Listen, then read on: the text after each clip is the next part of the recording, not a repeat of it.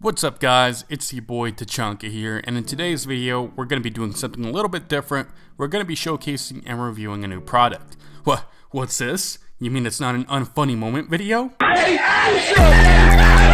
I tend to stay away from making review videos because it's not what the majority of you guys subscribed for, which did not impact fucking shit. However, this is a little bit different because it does have to do with me. OneTigris, which is my newest channel sponsorship, collaborated with me to design and make an official Storm lower face mesh mask.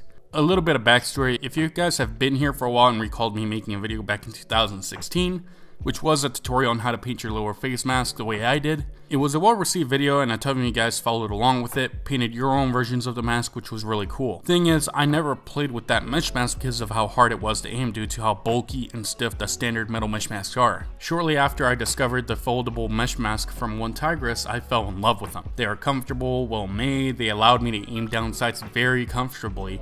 They are great masks and I have a very hard time coming out with a solid complaint on them. There is one nitpick, however, that did bum me out a bit, which did not impact the performance of the foldable mask at all. It was when it came to customizing and painting the foldable mesh mask.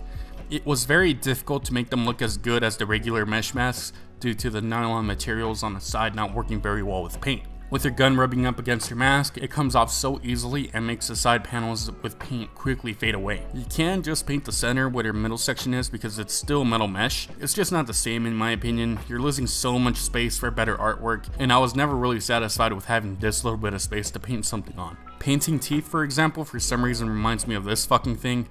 I don't know why it reminds me of this whenever I see teeth in the center of a mask, but yeah, I don't like it. Well, the production team over at OneTigris suggested a different option, a concept that they had in mind to try out but never really tackled. They suggested a big patch with a teeth design. In my case, it would be a design inspired by my mesh mask design. Not gonna lie, at first I was a little skeptical about it. I was concerned about multiple things such as aiming down sights, being more difficult, breathability, durability, and how well the patch stayed on. Well, after I received this prototype in the mail, which is a prototype, it doesn't differ a whole ton from the finalized version. I'll let you guys know what the final version has at the very end.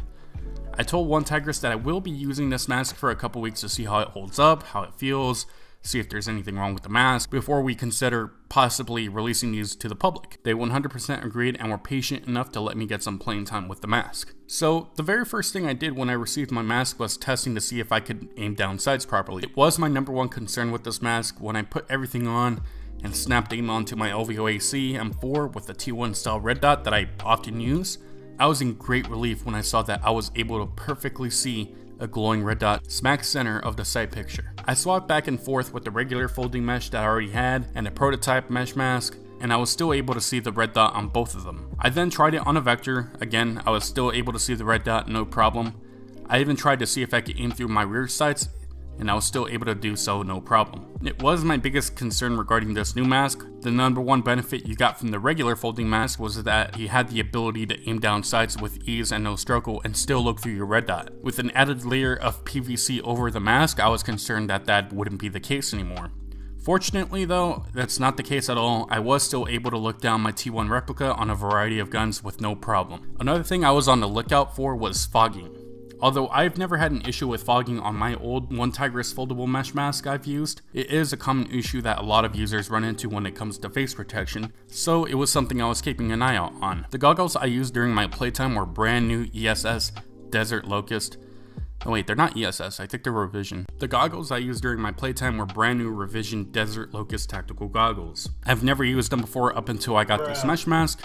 Didn't remove the phone underneath or mess with them in any way to try to increase airflow. I'd like to report that I did not experience any fogging at all during my play sessions with this setup. I was playing in relatively warm weather around the high 80s. Yes, high 80s is considered relatively warm for me. I had a full gray and black loadout, balaclava underneath with my nose exposed, and I didn't experience any fogging and was able to breathe without an issue, despite it sounding like I'm about to pass out every 10 seconds after running for 15 feet. Because I'll most likely get questions regarding the stuff that I wear, such as these goggles, my helmet, etc. I will be leaving a small list of the headgear that I use down in the description. I'm not paid or sponsored to showcase anything else other than this mask, but I'll still leave a list of what I use in the description for those who are interested in getting the stuff that I use. Now, in terms of the fit, It fit just as good as any other mesh mask that I've worn. Now that being said, the prototype and the finalized masks are considered to be the large size mesh mask. For my testing and time wearing this mask, it feels like any other mesh mask I've ever worn. So if you've worn a regular mesh mask and it fits you fine, chances are this one will too. But if you have a small head or if had trouble wearing mesh masks properly in the past before, you may be out of luck this time around. I can't say for certainty if OneTigris will ever produce smaller Velcro foldable mesh mask or patches in the future. This mask does utilize the twin strap in the back, which I personally prefer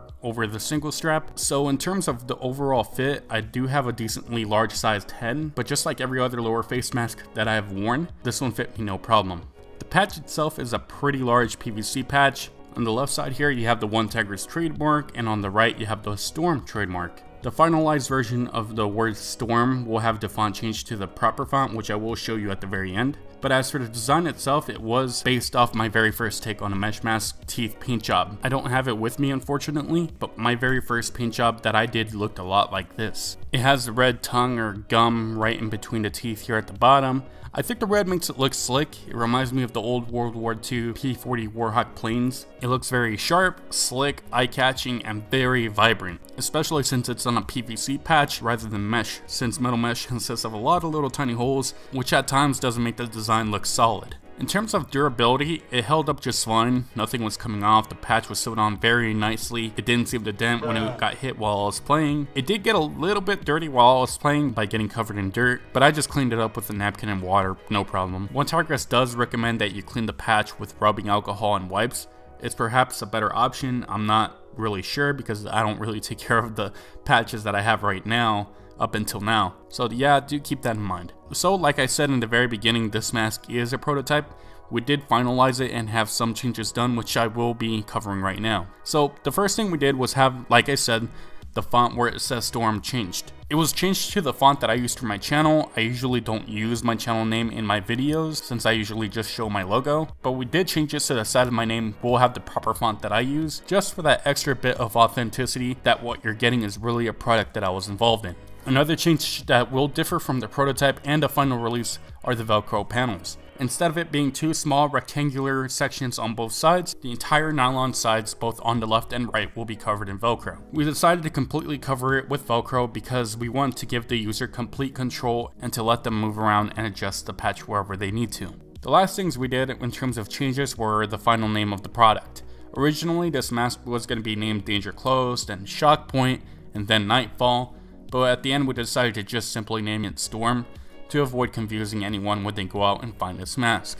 It doesn't change anything else, but this mask will be listed as Storm just to avoid confusion with a different name. So this mask is set to retail at $22.59 for the entire set, which includes the foldable mesh mask with the Velcro and the giant Storm themed PVC patch that attaches onto it. When it comes to the price, I do believe it's a fair price considering what you're getting, which is a OneTigris foldable mesh mask with Velcro and a giant PVC patch to go with it, which sounds small, but remember, it's a PVC patch. PVC patches are normally like 3 to 3.5 inches big.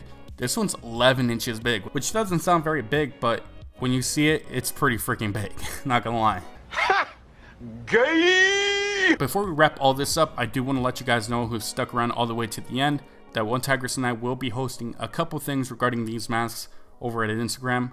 One of them being a giveaway of these masks and the other one being a contest where you can enter and submit a mesh mask design and have a chance of being selected to collaborate and work with OneTigris and having your design be made for sale. First thing being the giveaway, we are giving away 5 of these masks. The rules on the giveaway post will be on my page as well as OneTigris' Instagram page.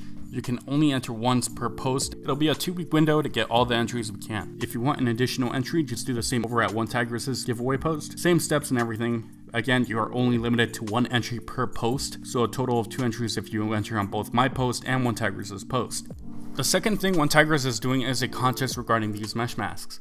It's a contest that goes over the span of 3 months. So what it is that you design and submit your very own mesh mask patch. If your design is loved by the OneTigris team, they will select 2 people each month. So at the very end, they'll have 6 total contenders for a chance of 2 of the 6 working alongside with OneTigris to produce that patch design for the public. If you purchase one of these Storm mesh masks, you also receive a blank canvas that you could draw on if you want to. A file will also be available down in the description for those of you who want to do the artwork over at Photoshop or any art program. Totally optional, you don't have to participate, but if you have a cool idea for a design, give it a shot. That'll pretty much wrap up this whole video. Thank you OneTigris for the collaboration and working alongside with me throughout this entire making of the mask. And thank you Randy, field owner and manager of my favorite airsoft park, which is Code Red Airsoft Park in Paris, California. He's been a really big help on multiple things here on the channel, as well as participating in my skits and shenanigans. I really appreciate it, dude. Be sure to check out both Code Red Airsoft Park and OneTigris in the description. Again, I'll have links to their sites and social medias if you guys want to check them out. I hope you guys enjoyed these masks as much as I did. Again, thank you OneTigris for making this. Thank you guys for watching, and I'll see you all next time.